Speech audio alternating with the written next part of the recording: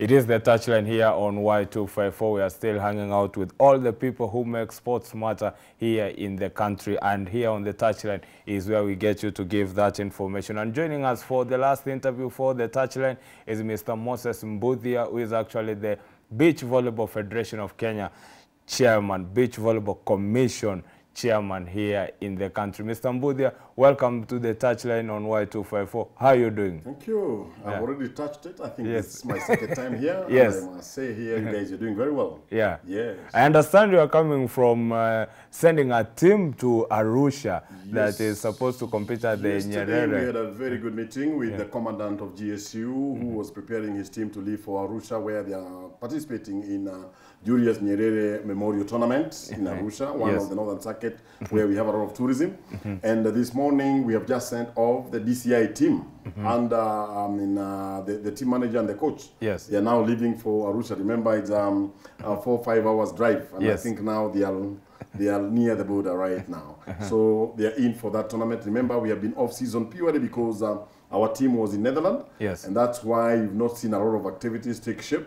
But of course, there is Mita team going on in Githurai and Nemet, and volleyball is still flying. After the team that came from Netherlands, volleyball, the Malkia Strikers, what do you make of their performance? Well, in a nutshell, we must say that our girls did very well. I had a chance of meeting them at the airport, and I was able to interview some of them one-on-one. Though they were very tired because they've been out for 3 months.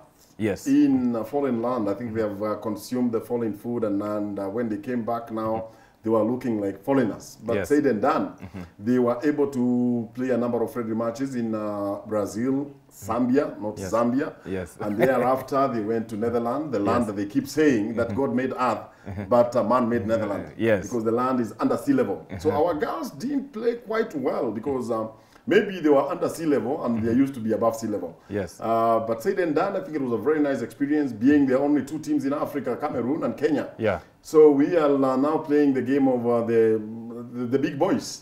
Though we didn't do very well, we can count ourselves among the class of the big girls, if not big boys. Yeah, the question will be the lessons that the country picked from there. Experience, they say, is the best mother. And I think now these girls are more experienced. And out of that exposure, our 2 girls have already been picked. One is going to play in Turkey, and that is Veronica Adhiambo. Yes. And the captain, that is the lady that I'm going to remember the name very soon. She's household name, no? The lady, I'll give you the name. She has also gotten a contract in a foreign land. And before the end of the show, I'll give you the name because that has just slipped on my head. Sharon Jepchum. Sharon, yes. Sharon, no.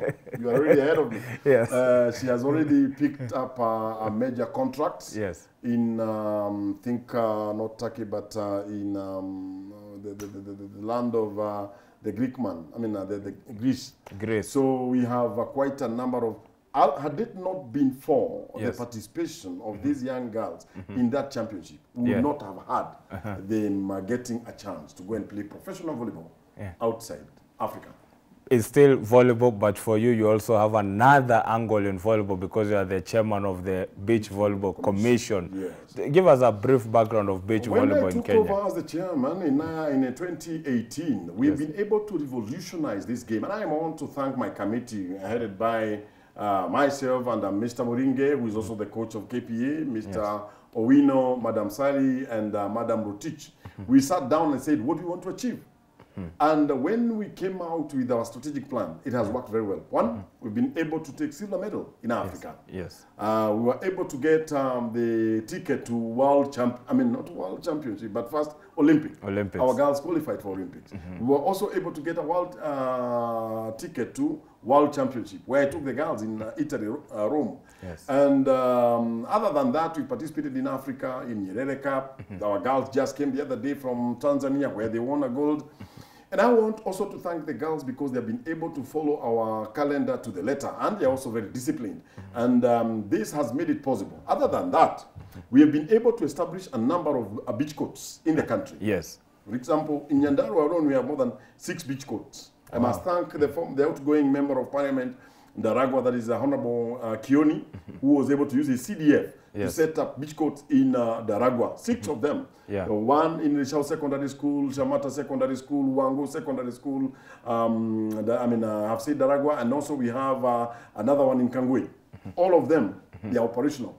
And for your information, the team that made it to the nationals, that is Kamba High School, made it because the very many boys who were using the sun, they had already built some stamina and they were able to play this convectional volleyball and they made it to the national. Other than Nyandarua, we have beach courts in Bita, that is in Homa Bay. Homa Bay, yes. We have them in Ngode Island. We have them in along the Lake Victoria, that is in Fangano, and in what we call the Bita Hotel. Point, yes. Bita Point Hotel, owned by Wakiaga. He was able to establish a number of beach courts there. Mombasa, I just landed yesterday. Yes. And we opened another beach court in the northern part of, the southern part of Kilifi, just near the bridge of Mtwapa. Yes. There is the clique moving upward, and along there's a gentleman by the name Karaoke.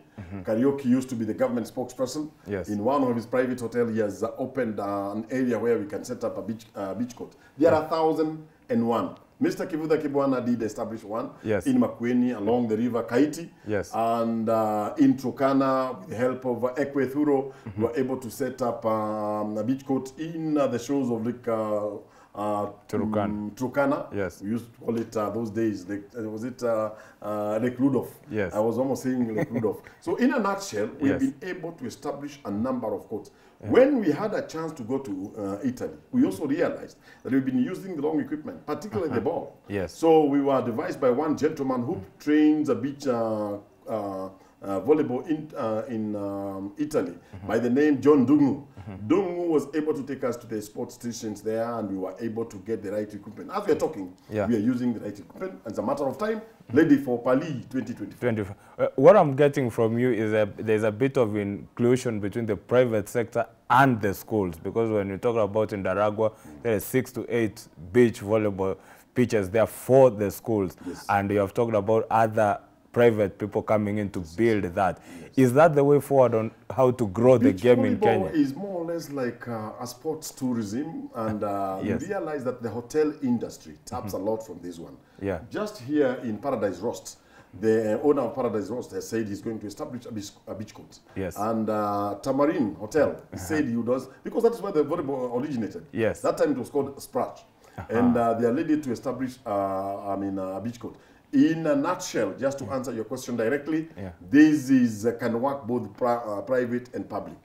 And in countries like Morocco, we realize that we do not have private beaches. They are all owned by Wananchi. So in this context, now we are happy that the private owners and the public beaches, few that we have, are being used. I will give you another example of a Pridine Hotel, which has really hosted our girls as they are preparing for both Birmingham. That is Commonwealth Games, which I think, when God willing, we shall have an independent body that will man the Commonwealth Games, which will make it better, because the programs will be very many. Talking about the programs that are coming up, you also talked about the circuit that is supposed to be coming out. Tell us about that. We have almost finished with our year 2022 circuit. We have one remaining because we're waiting for these girls from Netherlands. And Bwana Moringe and Bwana Owino, they'll sit down and draw a calendar. I want to say at this point in time, we're also looking for sponsors. And fortunately, we were able to talk to DT Dobi. And DT Dobi might be coming in on board to help us start of a beach circuit, most likely in Mombasa. And I would wish that any other person who has an opportunity like this one, we have had cases of deep hits sponsoring a whole event. We have had a case of Ministry of Tourism sponsoring a whole event in Kware. So anybody willing, and because it's a good game that is attracting very many clientele, and I don't want to say why, but there is a reason. That's a very good one for you. But when we usually come, when we're talking about money, more so here in the country, it also comes in with the government angle. And this time around, the former CS is done. Now we are the nominee for the sports ministry now is Ababu Namwamba, the nominee for sports. What is your take about Ababu coming in? Ababu Namwamba has one advantage. One, his age. Yes. He has an age. I'm not saying that some of us who are old, we have no advantage. Yes. One time he was in that ministry, just like your program here, Touchline. He touched the ministry of sports. So, and now he's back. I hope now he'll not just touch it, but he'll work on some of the issues they are in. Take, for example, football is in the duodrum. Because we don't have a federation. We cannot sign our young ones in Europe and name it. And so I expect on his tray to check on how to streamline that area and have the federation back on track, whether new one or the old one. Then swimming. Swimming, they are again whirlpools, if not duodrams. We expect swimming again to be put on track. We have badminton. Badminton has also been banned by the world body. All these federations should be put back on track. And that should be his responsibility. I've just said he's a gentleman. One thing, he's a lawyer. He understands all the chemistry in matters sports policy because he participated in the establishment of the Sports Act. And I think he would not like to see that Sports Act go to the drain. Yet he's one of the pioneers of that project. Talking about now, if you narrow in to beach volleyball, what do you want from the government? I want the government to support these young ones, men and women of this country, because as we are talking now, we are #1 in Africa. Men, we are #6 in Africa, going by the qualification for Olympics. And we should not get any position below what we have. If anything, for the girls, they should go for -1. And for men, they should go for position 1. And this can only happen if you have a number of activities taking place. And the good thing is a team of 2, team of 4, team of 6 can be able to be sponsored with a very minimal expense, so to speak. And this will help us nurture these young ones. We also want to start from zero in terms of not transferring those who are in conventional volleyball into beach volleyball. Would like now primary school to take shape. And I am also pleading with the Ministry of Education, and particularly secondary school, to bring in beach volleyball on board.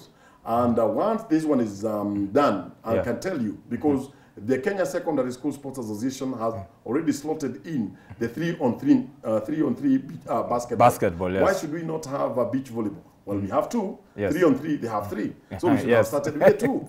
And that way we shall be able to say in 2024 or 2028 Olympics, we have very many teams participating in Olympics. Talking of the journey to the 2024 Olympics, how is the beach volleyball journey so far going?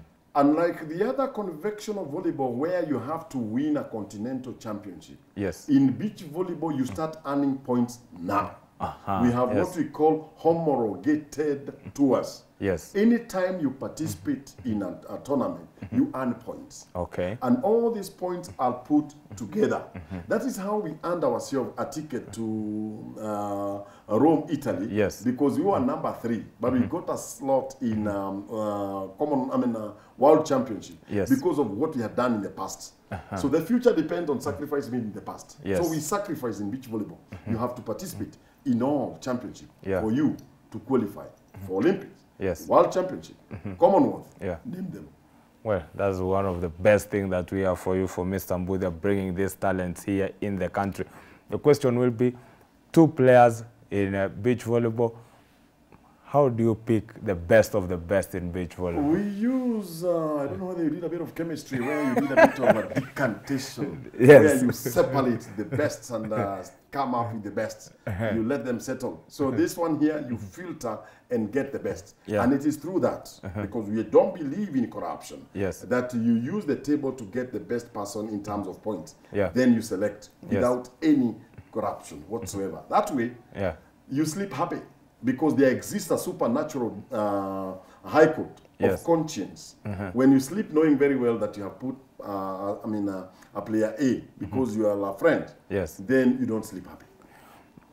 Your final word will be, before you talk about your final word, I would like to know the teams that you have sent to Arusha, the teams that are in Mbita and everything. What do you expect from them? Well, I did mention that apart from Bita and Arusha, we also have, we lost a referee, one of the top referees in just concluded leg league. at Nyayo Stadium. The gentleman was going home and he was hit by a motorbike. Yes. And we just buried him the other day. That is Mr. Watera. We have a tournament in memory of Watera that will be at JKUAT and later one in Moranga. So all these activities are geared towards promoting volleyball. Yes. And I hope the few chairmen will come in on board and help this one too. We also expect to have a major event in Nairobi where we have a clinic for the coaches, yes, beach volleyball, and also the league, Savlon, starting off. Hopefully, that we used to have a sponsorship by the Johnson & Johnson, and we were negotiating and getting that sponsorship back, and that way we shall be able to have everybody engaged as we also wait for the exams for those young ones who are in Form 4. The question now finally is your final word here on the touchline. If you are out there, young or old, play beach volleyball and you will go places. Yeah. That's what I can tell you. That this is the game of the future where everybody participates, old, young, and name them, because you also go to the beaches, play beach volleyball. Thanks a lot, Mr. Mbuthia, for making it here on the touchline. We have been talking to the chairman of the Kenya Beach Volleyball Commission, Mr. Moses Mbuthia, here in studio. I'm Robert Osoro. For everyone who has made this broadcast a success, we say good afternoon. Enjoy the rest of your viewing here on the touchline and Y254. Thank you.